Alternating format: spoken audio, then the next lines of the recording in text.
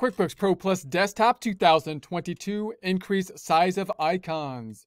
Get ready because we bookkeeping pros are moving up the hilltop with QuickBooks Pro Plus Desktop 2022. Here we are on the desktop. We're going to be starting off at the desktop for a few presentations as a reminder to see where our software is and where our data file is. We typically will be double clicking on the software, then the prior file, the prior data file opening up, that being for us the file we opened up last time for the Get Great Guitars data file.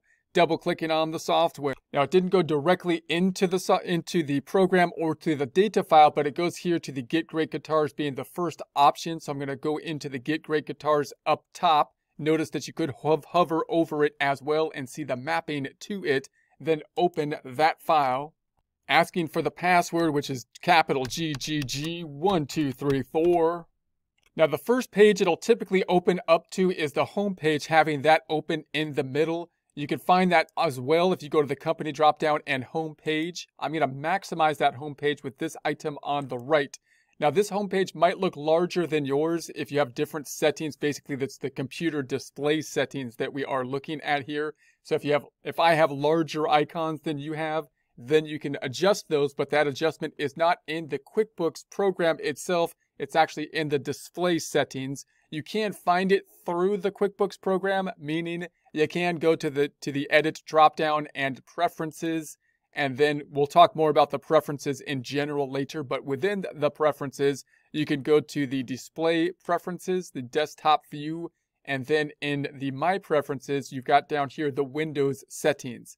So if I select the Windows settings on the display, it will then open up my Windows program into the display settings. So clearly this is not within QuickBooks. This is saying, hey, if you want to adjust the icons related to your display, you can then go to your Windows settings. The other way you could get there would just simply be to go into your search dropdown if you're in a Windows based, and then go into the display settings. So we're looking for the display settings where you set up basically your monitor and so on. So I've got the two monitors, but only one active at this point in time. This is the one I'm working with. And normally down here, this is where you can increase the size.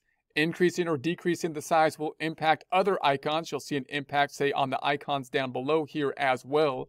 But let's bring it back to the default. The default would be the recommended 100. If I bring it down to 100, it gets a lot smaller for presentational purposes. If your eyes are good, it might be good for you to have it at that area. You can see if I go back then here to QuickBooks, the default, much smaller icons that we're looking at. Again, if this could be a good thing when you're working on different types of things where there's a lot of data on one tab and you're trying to tab through things, and that can be easier because you can get more stuff on one screen. But for display purposes and in general, I would typically bring it up to 125 is what I usually work at. For purposes of presentations, I bring it up to the 150. So if I bring it back up to the 150, you can see the icons down below in the taskbar increase as well. And then if I go into the QuickBooks, now you've got these larger icons, which is a lot easier on the eye, at least for me. And I think they're better for the presentation purposes. So you can experiment around with that. Noting, however, when you make that adjustment, you're also going to have an adjustment to your desktop items and other items in your display. So you want to be able to say, is this something I want to make a change simply for QuickBooks? At which point you'll have to basically toggle back and forth when using QuickBooks versus not using QuickBooks. Or is there a setting that would be preferred for me for both QuickBooks and outside of it? You can go into it in those display settings. If you prefer to find that display setting to get there within the QuickBooks system, edit dropdown, preferences, desktop view, and then you're looking at the display. You can also adjust the sound settings too from here. Once again, that jumping to your settings within the Windows program, but that'll get you there.